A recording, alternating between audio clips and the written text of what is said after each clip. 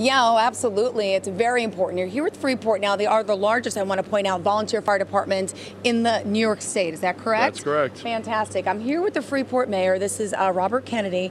And tell us how important fire safety really is, especially during these holiday months. Well, I'm so glad that you came here today so we can bring these safety tips out to all our residents and businesses in New York. There's so many things that we want to bring to your attention. It's so important during the holidays. So many of these fires happen as a result of the Christmas trees or overloading circuits and such like that. So our fire department wants to really point out all the different things that you could present to the residents so they'll be safe this season. All right, so Thomas, our fire chief here, good morning. Thank you for coming out. Would you mind going over some of the major problems with our electric cords? Sure. When I was growing up, I never really, my dad always used to throw out the Christmas with the lights on it. I never really understood why.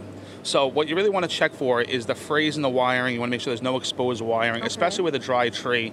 The lights produce heat combined with the tree, and it's not good at all. The tree would wind up lighting on fire. One thing that I have done, and I'm not sure if this is smart, not smart, but I've seen a lot of people do it. You're plugging one outlet in, right? Correct. And then you put another one on top of it.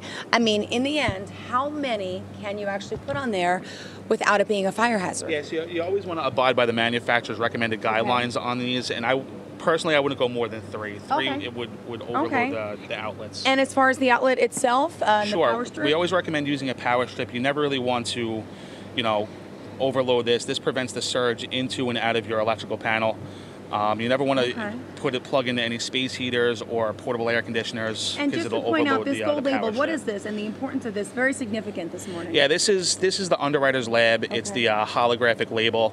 If you're buying lights or Christmas decorations that does not have this holographic label, it's most likely a knockoff, and if your house does catch fire, your homeowner's insurance would not cover it because it doesn't have Ray, we're a little short on time, but still, candle safety just quickly? Very important. Do not burn candles unattended. Make sure they're out of reach of children and pets, and especially not near anything that could be flammable or burn. Curtains, Christmas holiday decorations or anything like that. And we also recommend don't set anything on timers. Only keep your lights on when you are home. That is a very smart and safe thing. So again, we'll be live throughout the morning here with the Freeport Fire Department discussing all of your safety tips for the holiday season.